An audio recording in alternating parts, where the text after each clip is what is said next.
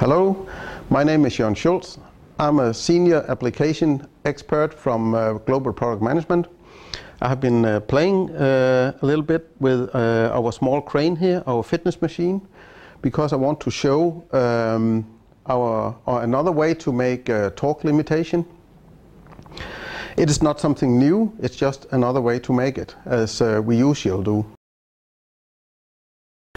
Usually we just key in the LCP how much torque we want to be produced on the shaft end, and this is how much the motor can give, and it will not stop, it will just stop to produce more torque. What we have done now is that we have keyed in 60% of the nominal torque of the motor into the drive, and that means that the motor will now only produce 60% of nominal torque on the shaft end. This is not sufficient for lift the weight I have put on the crane now, so what will happen is that when I start to run it, it will try to lift, but it's not strong enough anymore. It will hit the torque limit first. So when we are on the torque limit, you can see it here on the display that you have a warning. You can hear that the motor is still running, but it's not strong enough. I will now use MT10, and I will go and change parameter 416, the torque limit, to 160% instead of 60. Now I have changed the torque limitation in parameter 416, and now we should be able to run up to 160% torque before the torque limitation goes in. But I have made my own torque limitation in Smart Logic controller.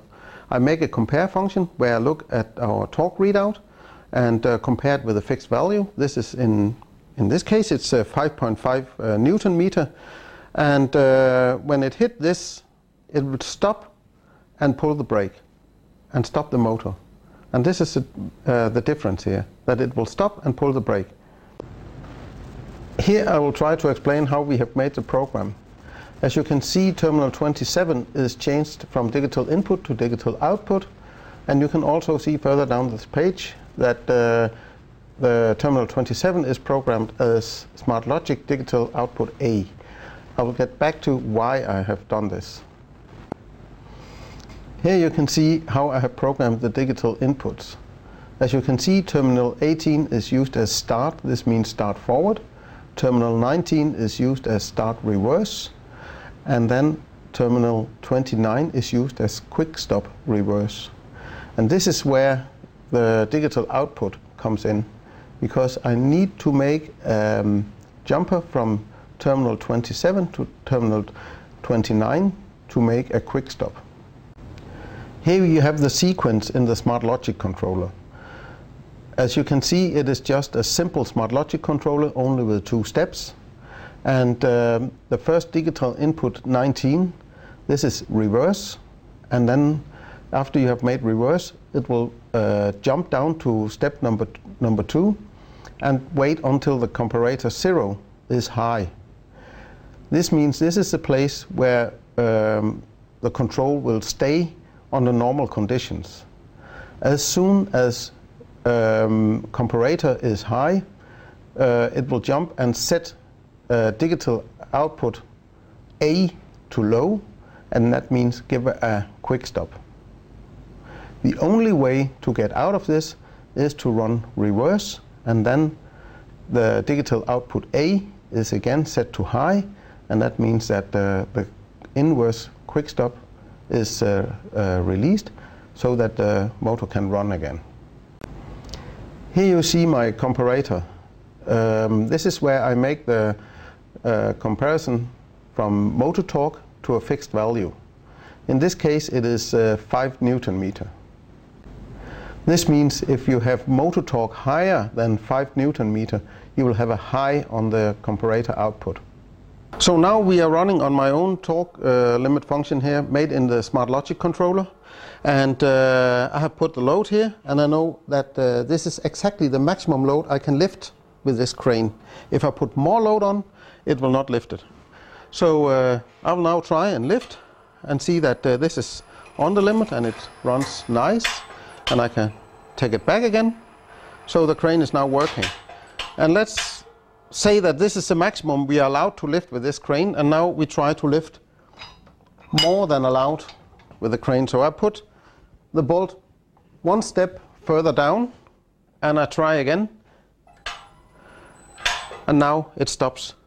And as you can hear, the motor will not continue to run. It really stops the motor, and mechanical brake is now closed, so it works really fine. And how can we then release this or come out of this situation? Because we cannot go further up. The load is simply too heavy. So our torque compare is in now. The only way to come out of this is to run down again. Put the load on the ground, so to speak. So again, try it again. Here it cannot lift anymore, and get out of it here. And if I again want to lift the maximum load, this is where we have the tape. It works.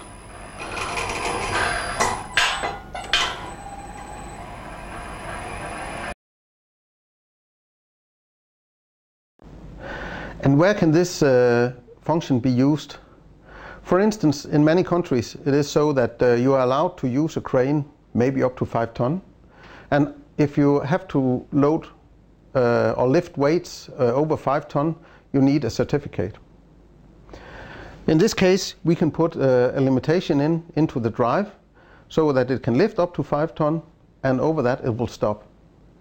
If you then need to lift more because the capacity of the crane is higher, and you have a guy with a certificate, then you can just by a key switch change the load limitation, and it can use the full capacity of the crane.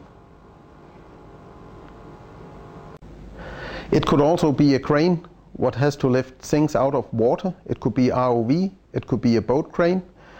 But similar for those two cranes is that the load on the crane will change when you get the thing you want to lift out of the water.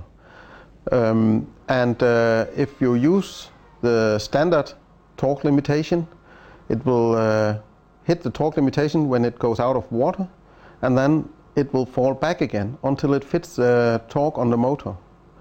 With the one I have made here in the Smart Logic controller, it will stop, so it will not move back again. It will just stop and stay in the crane, hanging in the mechanical brake.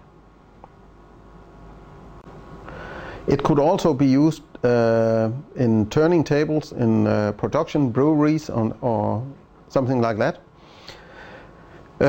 If something stucks in the turning table, then we are not interested in the motor going on and try to squeeze everything and maybe harming the gear or the turning table or even the bottles or whatever has caused the jamming.